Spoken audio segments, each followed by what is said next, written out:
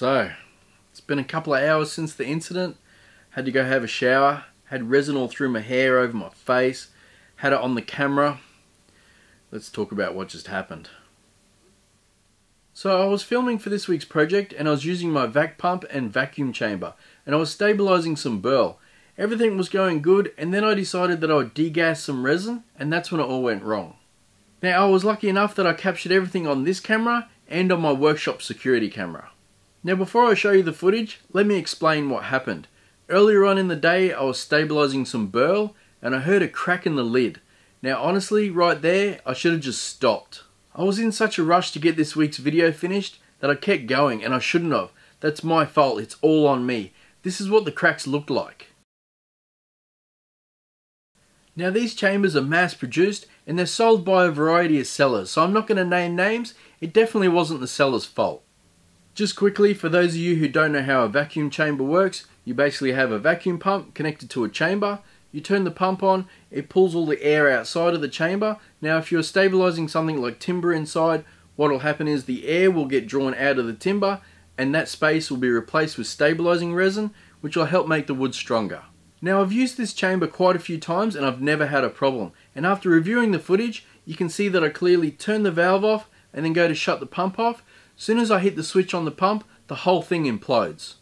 Now the lid is quite thick and it broke into all these pieces. Now they're all stuck together because the lid was covered in resin. You'll also notice that all the cracks come from the hole in the middle where the vac gauge went through. Now I know you guys are probably thinking that I over tightened the gauge, but you can clearly see in this clip here that there was still movement in the gauge, so it wasn't even tight. There was even enough force that it put two massive dents in the bottom of the pot. So now you guys know what I was doing and why I was doing it. Let's check out the footage so you can see for yourself.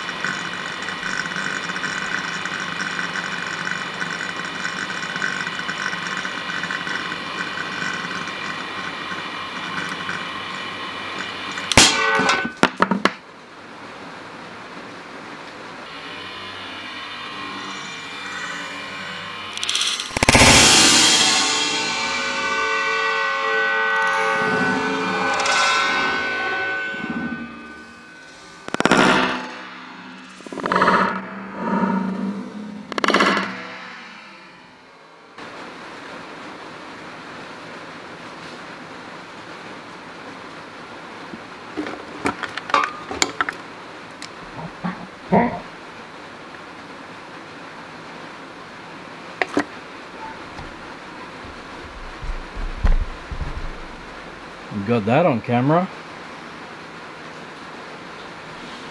What's that? So here's the vision from my security camera. I'll play it in normal speed first. So I'm switching the valve off and then I go to switch off the pump. Now let's watch it again in slow-mo. So there goes the valve and the switch. And there it goes. So here it is zoomed in on slow-mo. You watch the lid come up. Turn the switch off, lid comes up. Well guys, what did you think of that? It scared the crap out of me. It was such a big bang as well. My ears are still ringing a bit. And I was quite lucky I didn't have my face any further over that pot, because those lid fragments would have come up and sliced my face open. You can see here in the security footage just how close one of the pieces came to my head. I made this video so you guys can see what happens if you continue using your chamber with a cracked lid. So please don't be an idiot like me and stop using it. I will continue filming tomorrow. I've got some yellow box here that I've stabilized with some dye. That's going to be a cool video, so keep an eye out for that this weekend. I know a lot of you are expecting to see part 3 of the Back to the Future builds.